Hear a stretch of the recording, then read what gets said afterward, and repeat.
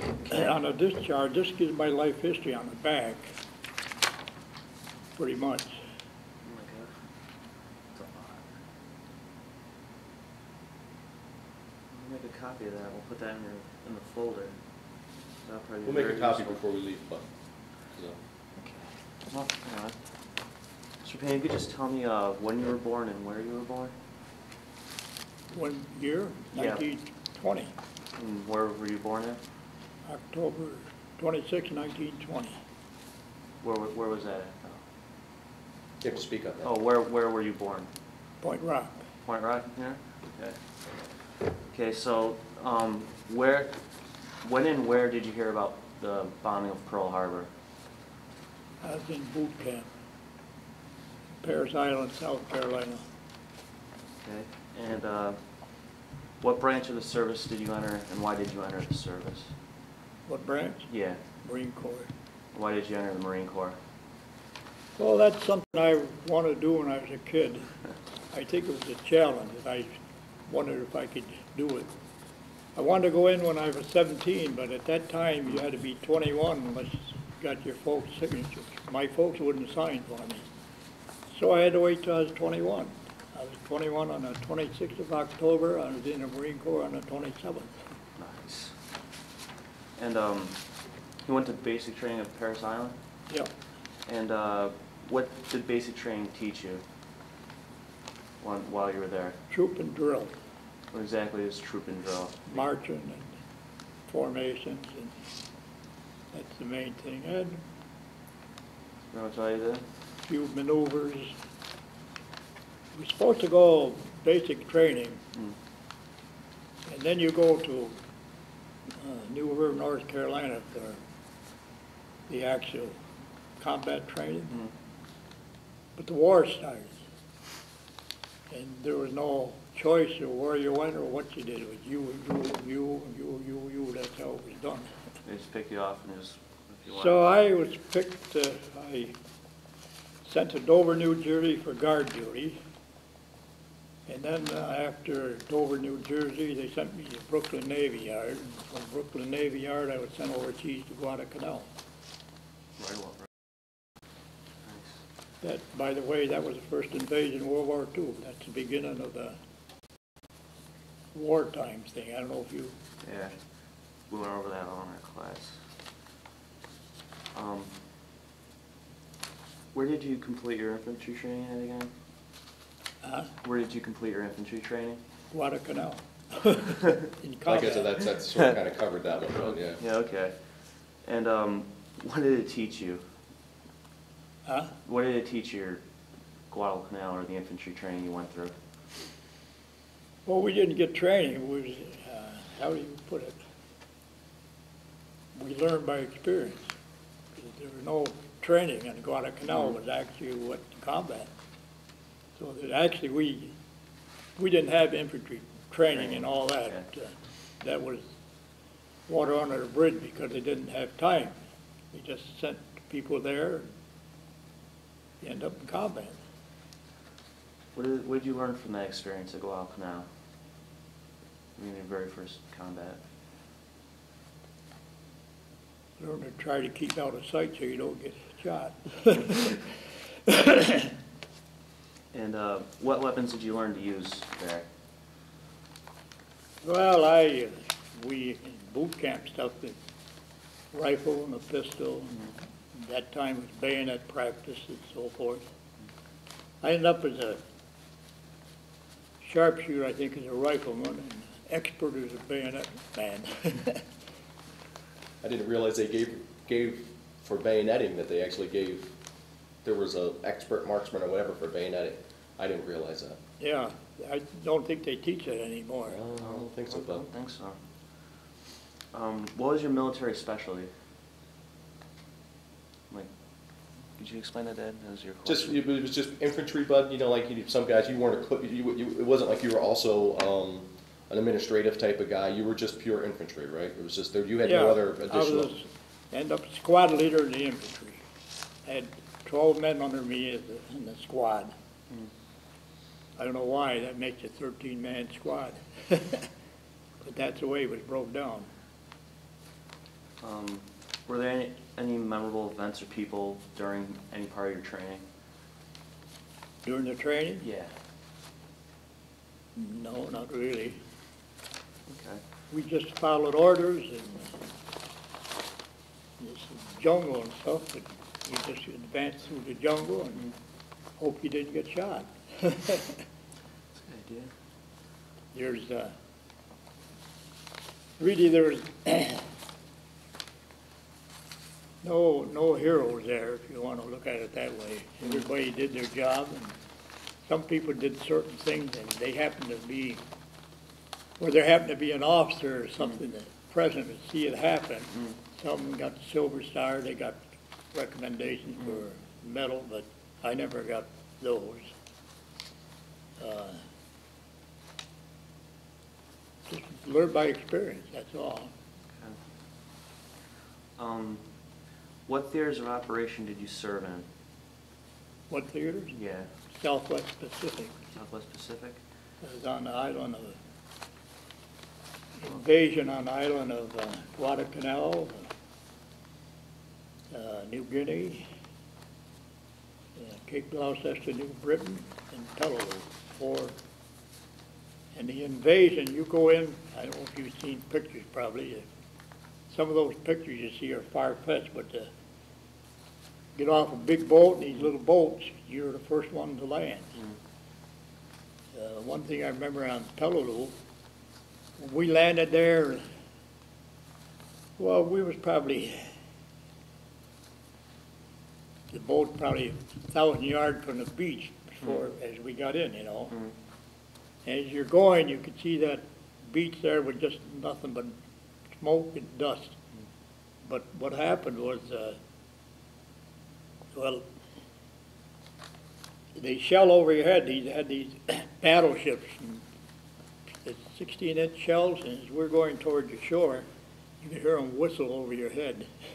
I said to a guy in a boat there, I said, Jesus, I hope you don't get a short brown there because we'll be SOL. But it was all timed. As you got further, as you got close to the beach, they quit the bombing and strafing and shelling. And then you make the landing. What unit were you in during your time in World War II? K Company, 3rd Battalion, 5th Marines. K Company, 3rd Battalion, 5th Marines. K35. That's no way to remember it. When did you leave to go, what's there, Dad? When you number 11, when did you leave to go where? You may want to bypass some of those. All right. What was the rank and position that you had? What did I want? What rank and position did you have?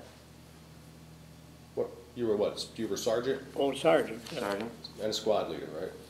Huh? And a squad leader. Yeah.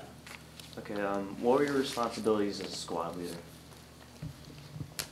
Well, you had to, as you're going along, get your squad and have certain areas, when you're moving across, certain areas where you could, to cover, you know. You'd have one squad, they'd be all lined up, you know, and they'd be pushing through. So as a squad leader, you had to do your best to move forward and protect your men in your squad. They used to, in training, or boot camp, they stress it, but it don't work. In combat, they say, you know, like a squad leader sits back and he directs his squad. You send a scout here, and a rifleman here, and a Browning automatic man over here, and you know, but in combat, it don't work that way. Squad leader goes first, they'll follow. But it's hard to send you up here and that one up there. It don't work in combat. Squad leader goes first, and you go first, they all follow, you know. It's training, that's what it is. But this, by the book doesn't work, because it's pretty hard to send one person, say the scout, to go up and check that area. Squad leader goes ahead, and they all follow. There's no problem there. But and rank in the Marine Corps, they were very far as rank meant an awful lot. Even if a guy had one stripe, they'd call him sir.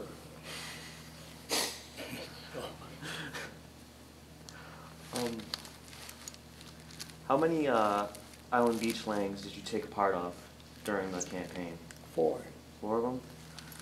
And how did you prepare for the landings, for like equipment and like mentality-wise?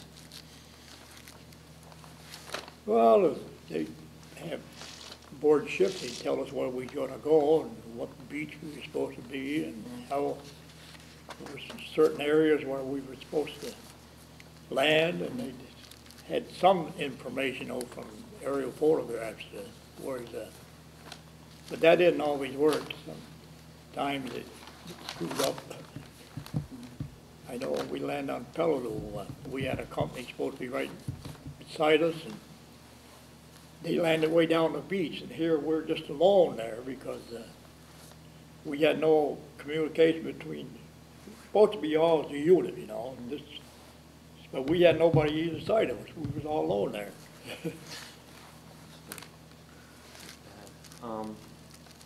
How about if I can follow? How about mentally, Bud? How did you guys? I mean, how did you prepare yourself for that? What did you think about? You know, when those moments before you landed, what was running through your mind? Well, scared to death. Put it that way. Is something like that coming up, you just, well, you're scared. You don't know if you're going to make it to the beach, if you're going to get hit, or whatever, you know. Everything, your life goes in front of you there. And you have,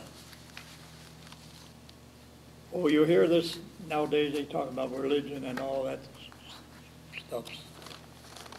You know, there's no atheists in the foxhole. I got something here. Where the heck is it? I'm going to show you.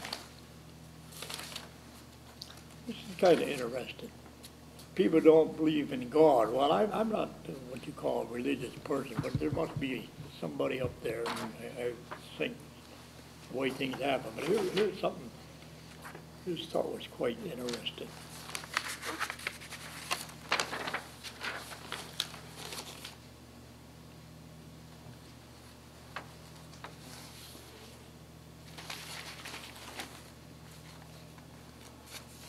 I'll make a copy of that too, Paine. You can put that all in there. So.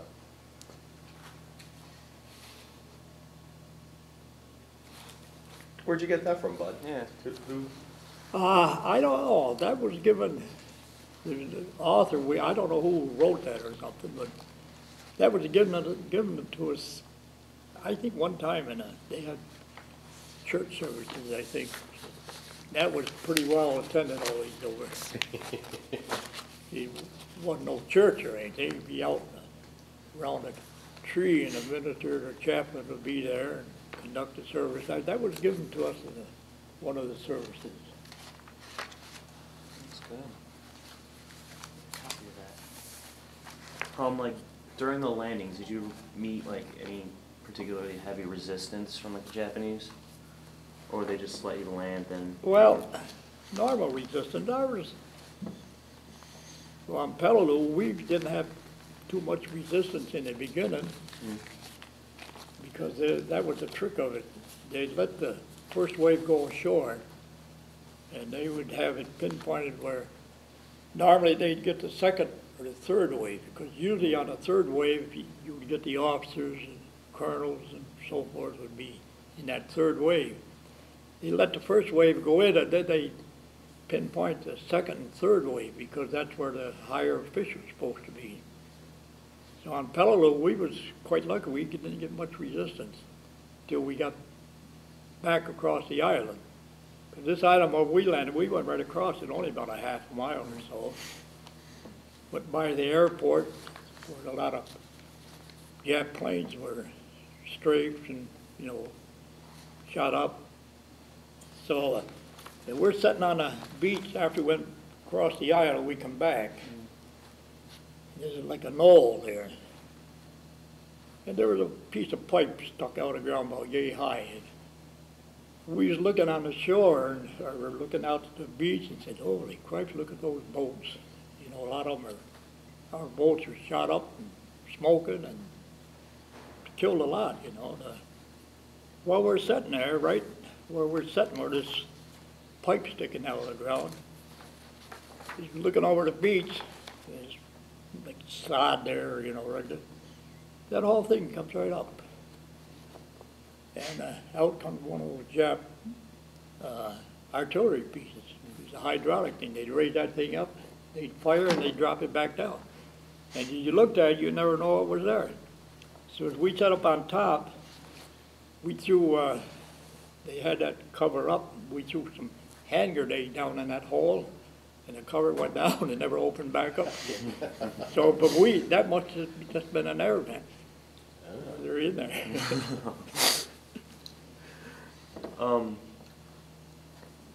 As a squad leader, what responsibilities did you have during the landing? Did you have any special responsibilities during the landing?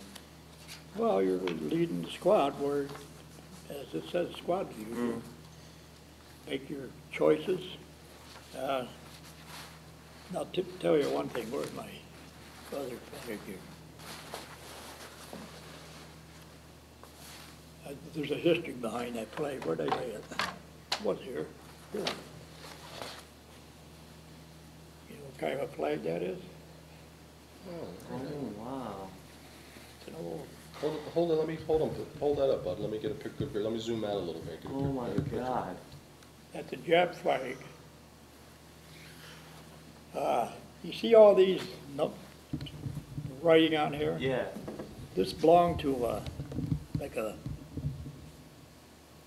platoon or company. They have the standard bearer carrying the flag. So what happened, this is on New Britain. So we was on patrol after things. We was going towards a place they called Rabaul. I don't know if you ever heard of it. That's supposed to be a stronghold. And there were a lot of enemy ahead of us because through there must have been a trail 2 foot wide there where you could see hundreds of people were walking. And what they did, they had like delayed action. As we're getting kind of close, they fire burst a machine gun at us, and that would be it. What they're doing, and when they do that, it slows everything up. So we got a little close, that happened off and on, you know, just to keep us behind them.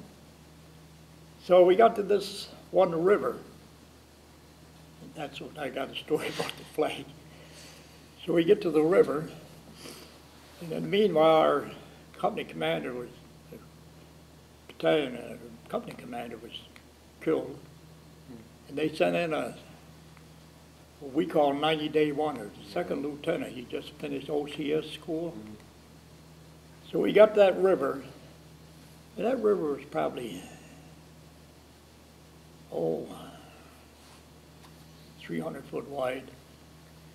So we get that river, and right at the end of the river, we killed 5 Japs there, right on the banks of the river, and it was raining and wet, and that was just about dark, you know. We were laying there, and we had what they call poncho, but that didn't do any good. The ground was wet, and there was no such thing as a foxhole. You dig it in, dig a hole, and it just fills with water.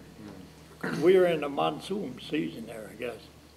So anyhow, get to the river. So the next morning, the second lieutenant, big deal, he taught this in OCS. He made a raft, took some vine, tied it all together, and he selected myself and a guy in my squad with I had a Tommy gun, Thompson submachine gun, and he had a Browning automatic rifle.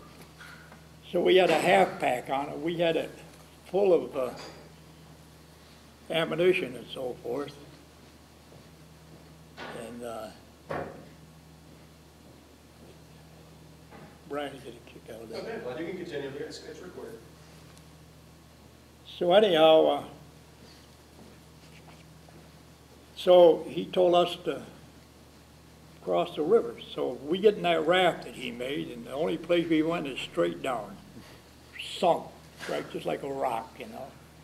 Well, we nearly drowned because you could swim, you could see the light up there, but you couldn't get high enough, so you had to shed your pack and drop your ammunition and everything, you know. Finally got up to the top, and swam out of there, and this lieutenant there was looking, and what I did, I took all my clothes off except my shorts. And the lieutenant was there, and he had that 45 strapped to him. I reached over there, and I took that off, and I put it on, and I said, "You stupid son of a bitch." That's what I called him. So anyhow, I swam the river, and I mentioned about those 5 dead Japs. In the morning, we couldn't find them, didn't know where they went. So I swam that river, and there were 3 big crocodiles up the river there. I bet you they were 12 foot long. They'd opened their great big mouth like that and shut it. But what happened, put 2 and 2 together, that's what happened to the Japs were laying there. They come at night and took them. The Crocs took them. And, but see, this is right where by the ocean, and I guess the crocodiles, they're freshwater fish, I guess you want to call it.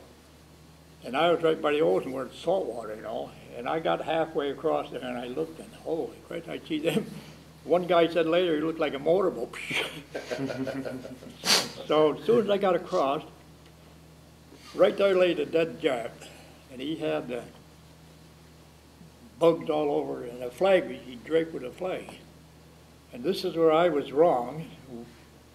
A lot of times they leave souvenirs or booby trap them, you know. Well, I never thought anything about that. I took the flag here and I shook the bugs off and I rinsed in the water and I held it up to the guys across the shore. Then I walked around a ways and it must have looked stupid.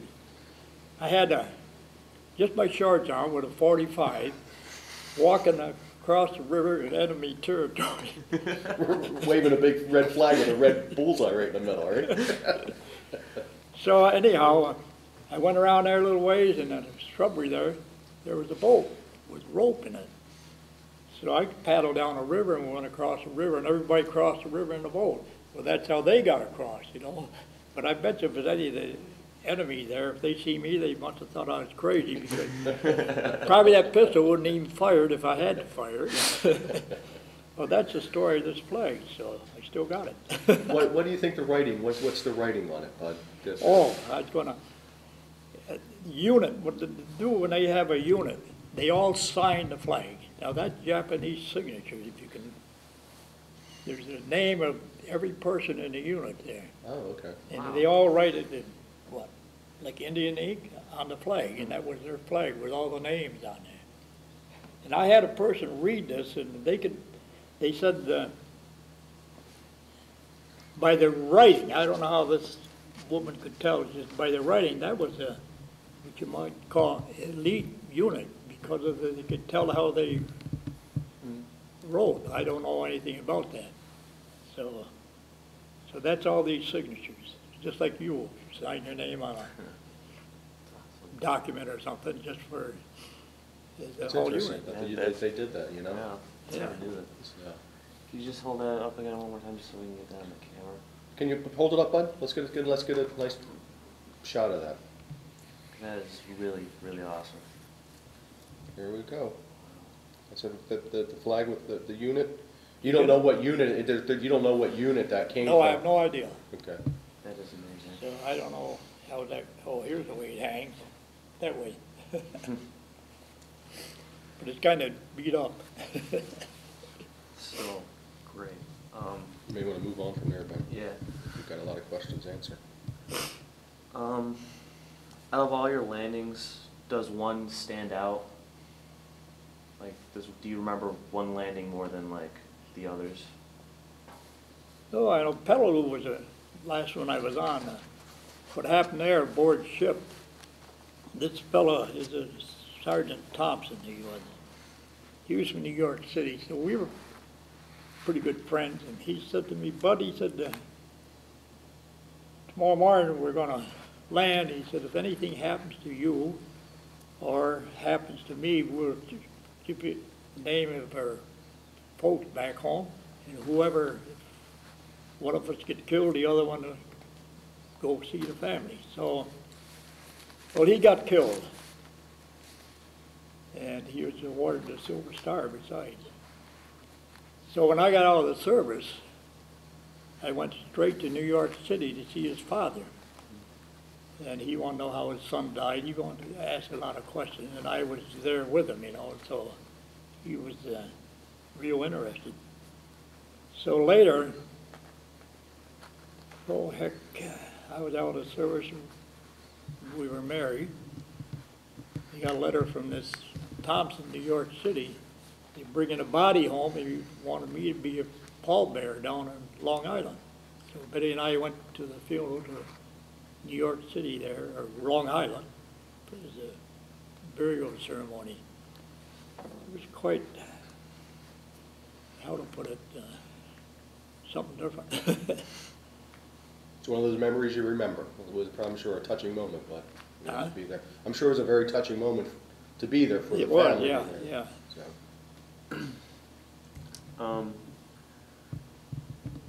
I saw you had 2 Purple Hearts for your wounds. Where did you get wounded on your body? Where did you get wounded at?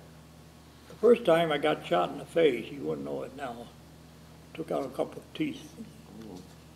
But that, in my opinion, was what they call a spent bullet. I think it went through a tree or something before it hit me, you know. But I know we had another fellow, he must have been calling out orders or something, and he got shot through here. The bullet went in here and right out this side, you know. He had his mouth open, and it just must have been hollering or something. So those things happen. I had a fellow in my squad, he was from Ithaca. He used to do what they call a scout. He'd go maybe ahead. He was shot once right in the shoulder. And that bullet went right through here and out his back. It never hit a bone or a thing. So the second time, all he did is Band-Aid each side, more or less. So the second time, he got shot right through the stomach and out his back. They took him to the hospital, and they didn't hurt a thing inside at all. But they he had a big scar here where they opened him up, but it didn't hurt intestines or nothing. It went right through his stomach and out his back. Now that's twice. He was shot twice. You know, both bullets went through his body and really never hurt him, except, well, it hurt a little bit. But I'm sure it hurt a lot. then I had another guy in my squad. He was shot through the eye, canal the back of his head. Well, we marked, as he lay on the ground there, we just marked him. We didn't check pulse or anything. We just marked him, and we took the ammunition, left his dog tag there, and a corpsman, they come behind and pick up the bodies. So when I come back from overseas in California, this fellow, who should I see to walk down the gangplank? Him. And he had all plastic surgery here and so forth, and he said that he, God, I said, I thought you were dead years ago. He said he don't remember a thing, and 6 months later he woke up in a hospital in Australia. He was completely unconscious for that length of time. And he seemed good, everything except that eye was gone. You could, and but that was it. And here, 6 months later, he come to. That was amazing story. It's not a story, but. How about your second one, Bud? When did you get wounded the second time? In the knee. You know where your knee is, where the cord is there? Shot right through there. And doctor said 1/4 inch more would have took all the nerves out of there, you'd have been crippled. What island was that on? Huh? What island was that on? That was Peleliu. That was on Peleliu too? Yeah. How did they, if I can benefit, what did they do for you then, Bud? Did you go to a field hospital, or did they just patch you up and send you right back into duty? Well, we didn't have field hospital. We was an invasion, you'd have nothing there. Took me carried me out on a stretcher, and I know what had happened. You got 2 bones in your leg, broke one, not the others. So they carried me on a stretcher, and the worst part of that was, Christ, that coral rock and stuff, they carried me on a stretcher, and the Japs opened fire, and these guys dropped the stretchers, all got under cover, First I thought I broke my back when they dropped it, you know. So they took me down on the beach, and then they put me in a little boat. They had like these wire stretchers. There's a hospital ship out in the bay. So they come in there with a boat, and then on the hospital ship, they had like a boom. Reach down, pick up the stretcher, and bring it on deck, you know. So I go in the hospital there, and they give me, I think the thing is sodium pentothal. Boy, that puts you out quick. I don't know if you ever heard of that or not. Because I know the doctor said, count to 10.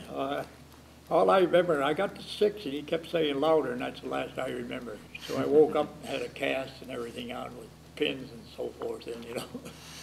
So I was interested. Once you guys would establish a beachhead, what would you and your squad do once the beachhead was already established? What'd we do? Yeah. Huh? When the beachhead was established, what would you guys do? Well, we kept moving further inland. Makes sense. And like with the food, what type of food would you guys eat? Huh? What type of food would you guys eat, like on an island? Oh, first, we have what they call sea ration. Come in tin cans. Mm-hmm. Then later they come with what they call K ration. That was a little bit different. That was, well, packaged like dried milk and, I don't know, like cereal or something. It was all in a dried, everything was dried up. You'd soak up in water and stuff. And they always had I don't know what this is for, like a candy bar, about yay long, about this thick. That was for, I guess, a lot of vitamins. And if you had to, I guess you could survive on it, just that candy bar. It wasn't really well, I call it a candy bar, but it was chocolate, but it had all this stuff. It didn't taste too bad. But those ration stuff is, when we was on Guadalcanal, we didn't, they had what they call, I guess, the iron bottom cell where all our ships were being sunk. And for 2 weeks or so, those supplies come in. We didn't have food or nothing. And there were little, where the Japs were, they had little, like little tents where they had like a food supply there and stuff. So one thing they had was, I don't know if you call it, it's not condensed milk, it's thick. There's, comes in Sweden, I know it's on the cans. Mm-hmm. And that was sweet, but it was come in little cans about yay big. You can still buy that, similar to that in the store. It's not condensed milk, it's... Powdered milk? Huh? No, I don't know, but I don't know if there, I know condensed milk, but I don't know if there's something. Oh, there's another kind. It's thick. It was pretty good. That's good. Let's see. Like while you were in the Pacific, did you know what was going on in Europe, in the European campaign? Not much. Not no. much. How about back home? Did you know what was going on back home in the States? Oh, I used to get a paper now and then, give you an idea. I didn't know, we didn't have time to read the paper enough, but we used to get one now and then. Did you guys listen to the Armed Forces radio? No, they didn't have that then. No. In fact, I don't remember ever listening to radio.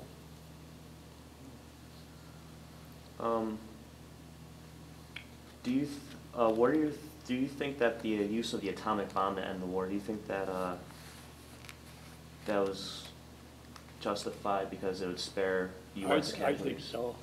Yeah. To tell you the truth, we had no use for the Jack because we seen what happened to some of our men. They tie them in a tree and use them for bayonet practice to kill them. We've seen that off and on. And Well, they would still be alive, and they would Yeah. somebody captured, they would do that, Bud? huh? They would still be alive, and then they would use them as for bayonet practice? Well, they killed them by using them for bayonet practice. That's how they Okay, kill them. that's what I'm saying, they were still alive when they tied them to the tree. Oh, yeah, they're tied, they're alive, then they use them for bayonet practice. And as far as they go, I have no use for them now. I never will. Yeah. One thing, we was lucky though in the Pacific, better than it was in Europe in a way. We knew what the enemy looked like. They were short and what we used to call them the slant-eyed bastards.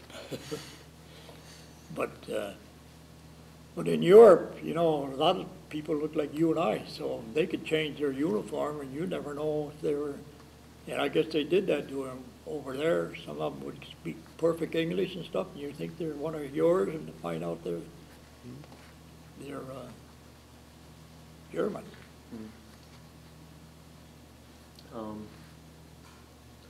When did you hear that Japan had surrendered? Well, what happened to me was their orders come through that anybody been overseas in combat 2 years or wounded twice to come home. And I had it made both ways. So I came home.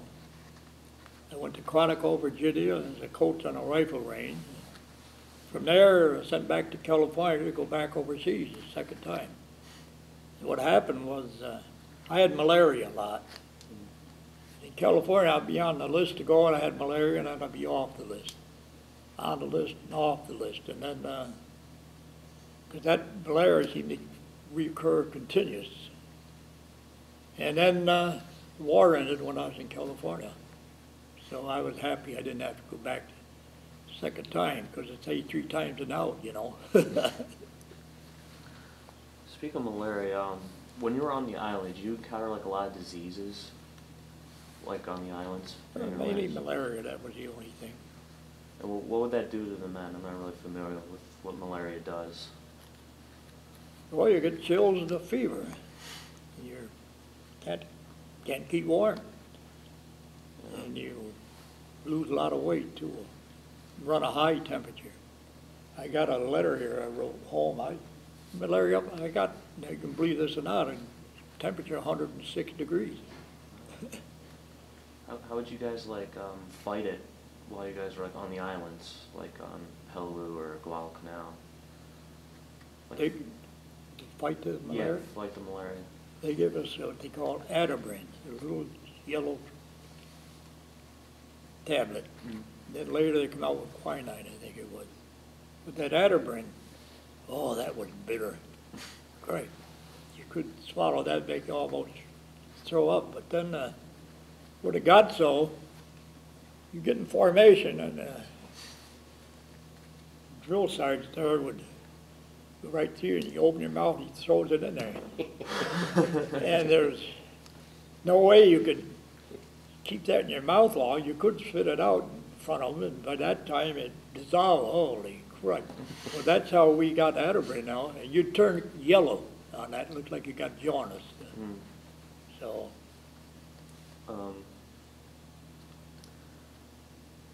What did you on VJ Day? Did you celebrate any on VJ Day? No. All I did is nothing. I just glad it was over. Well, I was in California. We didn't have no celebration. There's not a big on the base at all, Bud? There was No, not? nothing on the base. And if you want, like the medals over there, could you just, like, which ones did you earn? Like, what medals did you earn over there? Well, actually, a lot of those are just there because I was in that area. It was war. The only thing I really got it was the 2 Purple Hearts. You might say earned, but the rest of them just. What about the presidential citations? That was you. Well, that is as a unit. So as a unit, I think we got 2 of them. Presidential citations. We've got about 15 minutes left in battery time, Bud. All right, not much more left. Are there any memorable events, like during the war, that you wanted to talk about? Any other ones? No, there isn't much, I guess. Okay.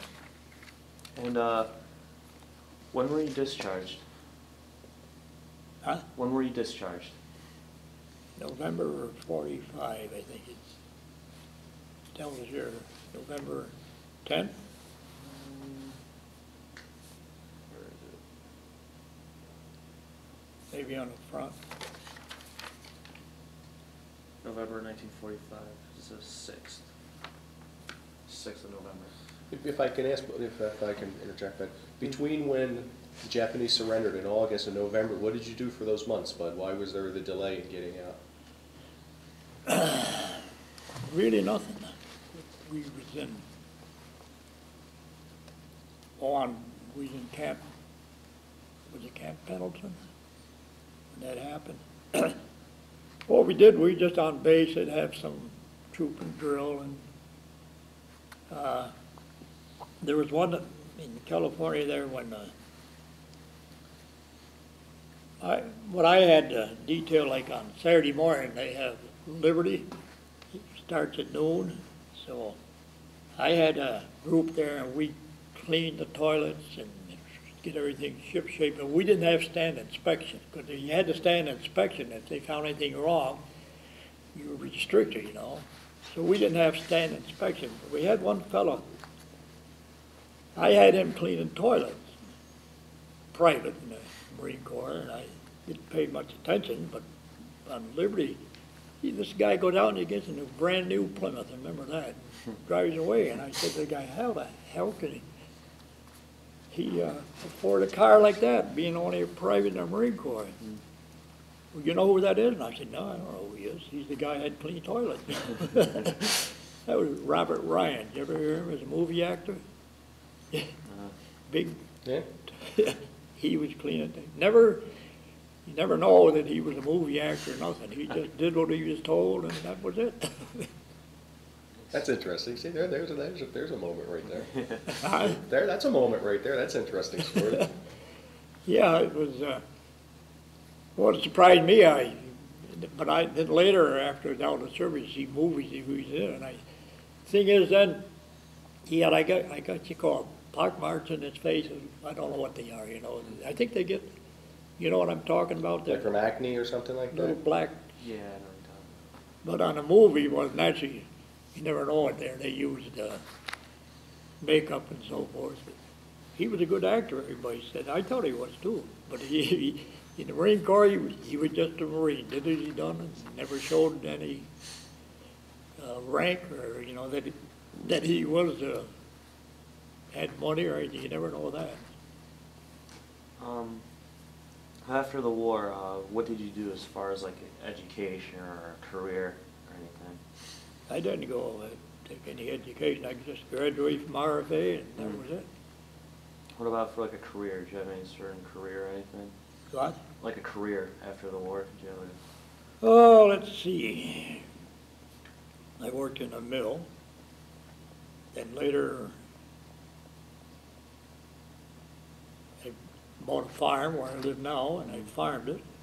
And this is not really a story, but this is a rural mail carrier, you know, and I kept saying to my wife, boy, I'd like to get that job. If there's a vacancy, I'm going to apply for it. What they had then, anybody living on a mail route, and there was a vacancy, they'd have a civil service exam. So finally there was a vacancy, little ad in the paper, not much. And I went over to the post office and got an application and filled it out. I went to Utica, one of the high schools in Utica that took the civil service exam. That exam was a lot different than I think it is now. There were, I think, 100 questions, or was there 200? 100 anyway. You'd get 50 of them, you had a time limit. And then at lunch break, and you get the rest of the questions, you had a time limit on that too. So I'm there in a room, and I'm the last one. Every time everybody be out of there, and I kept looking over and see if I had things right. So I said to the fellows after the lunch break, I said, Jesus, a lot of those questions, they'd ask a question and they have 4 places, check which one matched, and then there'd be another place would be none of the above apply, because they'd be like figuring dollars and cents. I said to the guy, gee, I found quite a few. And they said, oh, I didn't find any. I said, I see quite a few like that. What happened, they'd say, like, it broke down in stage, you know. Parcel poles to cost and everything, it'd be like $1.50, you know, that might be the answer, so everybody checked that $1.50. Well, when I figured out, it never come out that way, but I'd check none of the above apply. Well, the trick was reading.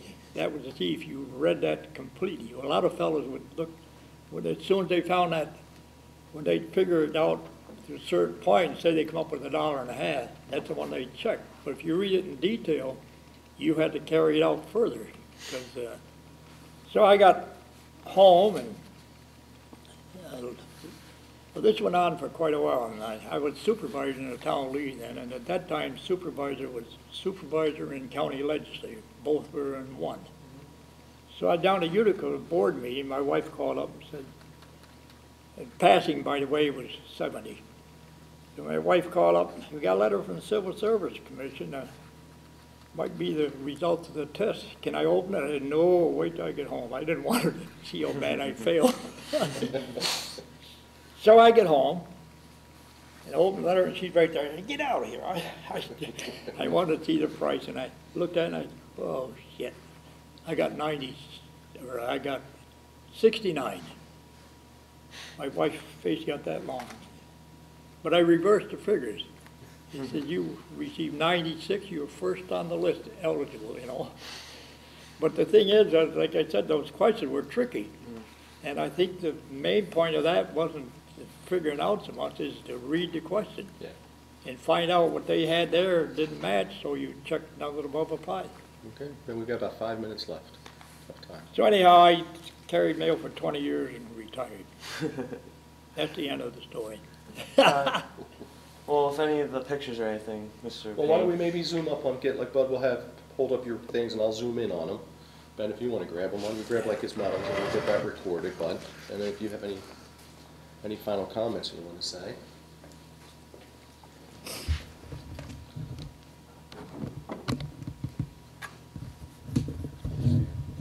See how I get to turn. Okay. Let me zoom in on it. Can you hold them down a little bit, Ben? Yeah. Okay. Got all those. There's the 2 purple hearts. Okay. We want to get some of the pictures. Why don't we get, there's that young picture of you in there, Bud. Huh? That young, there's a picture of you when you're young. Oh, yeah, on the bottom here. Here. Get that one, Ben. Okay. when was that taken, Mr. Paine? This picture right here. When? Yeah, when? I don't know, in the 40s sometime. All right. You know, and if we really could, because we're on this, why don't we get one of that flag again, Bud? Because that is just truly awesome, that flag. Want me to hold up, Mr. Paine, or? Huh? Want me to hold it up, or? Yeah, go ahead. Okay. Okay, Ben, let me zoom out a little bit. It's truly, Okay.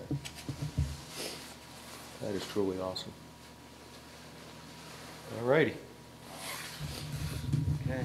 We're going to hang this one up. Oh, yeah. Oh, let's get that one too. Got to get the Marine Corps one.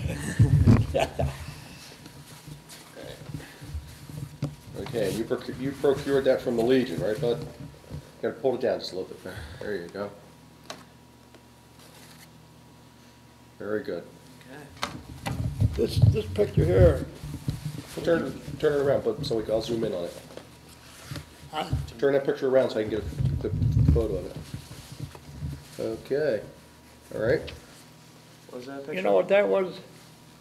When Legion had their anniversary a couple of years ago. Right. And they asked me to say something, so this is where I'm talking. And then for everybody to see it, it's quite remarkable that after all these years, Mr. Paine's still in his Marine Corps uniform. So that's quite amazing. So, Okay. all right. So, we're all done? Thank you. Thank you, Bud. Mr. Paine. You got everything then, huh? Yep. We'll make some copies here, if you don't mind, of your discharge and stuff like that, and definitely of that Poem. the poem there, the one about being in the foxhole there. That's a great one. I want to keep a copy of that myself. So, Well, I don't know, like, that thing, I kept